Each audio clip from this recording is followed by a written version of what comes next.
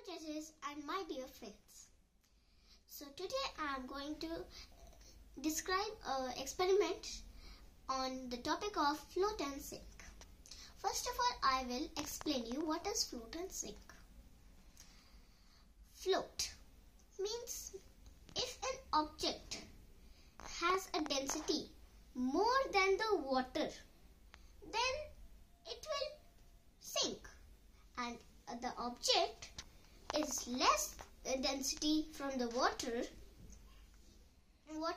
it will float.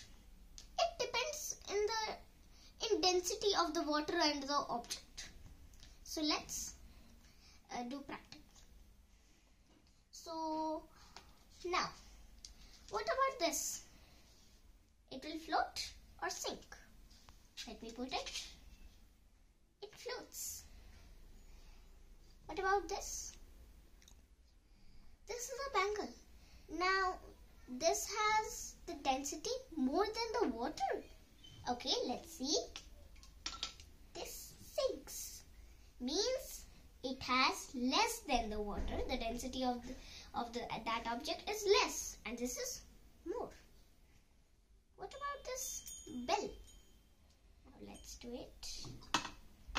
This sinks. Okay. Then what about this small tube? It floats. Now these two objects, the upper one, are floating, means they have less density from the water, and these are sinking, means they have more density from the water. So thank you.